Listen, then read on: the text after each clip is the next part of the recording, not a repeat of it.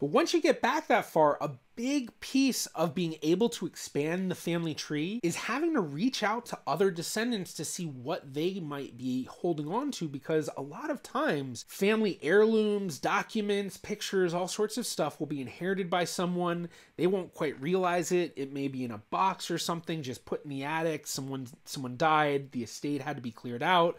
You know, there's a lot to deal with and people forget about things. And this was actually the case for Eunice Bezenson's husband's family. So going back to the tree, we see Eunice W. Bezenson was married to Henry Cross. And it's this Cross family, which was also known as the Gross family, I don't know how to pronounce it exactly, descends from a Conrad Cross. Now, Conrad came on the Betty in 1752, so he was also part of these foreign Protestant settlers. But if you were to look online on Ancestry, Family Search, all that stuff for anything, you're actually not going to find that many documents that are going to correlate what you find in information online. So basically, there's information coming from somewhere that isn't available online, or even more than that, beyond any of the typical archives, because not everything is online, as we've discussed many times in these series. So where did it come from? So I decided to take a route that I love to take when it comes to genealogy research: social media. A lot of people don't realize that when you go on Facebook, there are hundreds of genealogy groups. And so I sought out the Nova Scotia Genealogy group on Facebook, which has over 14,000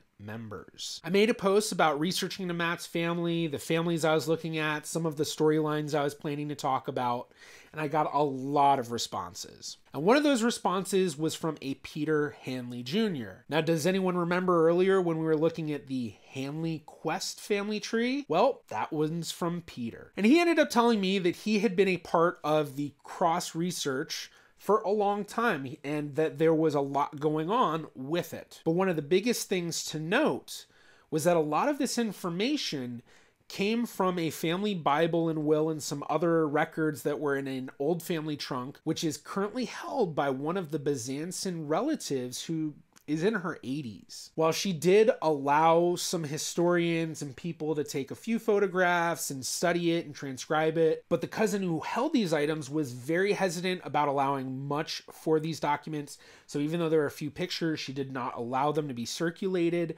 She did not allow them to be put online and digitized in any sort of way.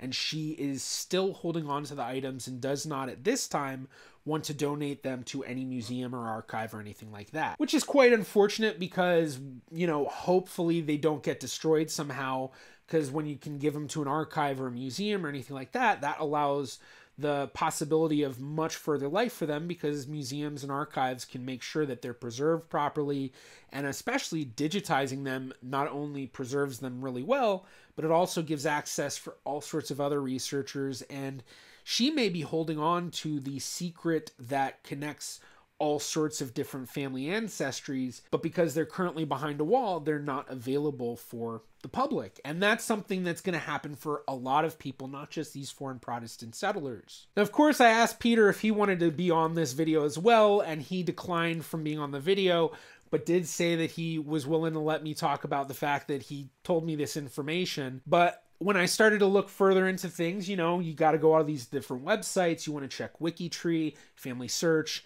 Genie, Ancestry, MyHeritage, GenieNet. I mean, literally any place that has family trees, you want to see what information they have there. Don't take it as fact, but you never know what hints someone might have put out because they found something nobody else has found yet, and if they list it, you might be able to make a breakthrough yourself. But in that vein, going to the WikiTree page for Conrad Cross, this actually is mentioned. So we see here Conrad Cross, aka Graffs, born 2nd November 1721 in Appenzell, Osterhoden, Switzerland. I'm sorry, I'm sure I butchered that terribly. But when we scroll down, we see original documents. In 2021, there was a cache of original documents discovered in the collection of an anonymous private citizen in Lunenburg County. Regrettably, this citizen has restricted anyone from viewing these documents and does not want to donate them currently. This cache included various land and tax receipts associated with Conrad Grass,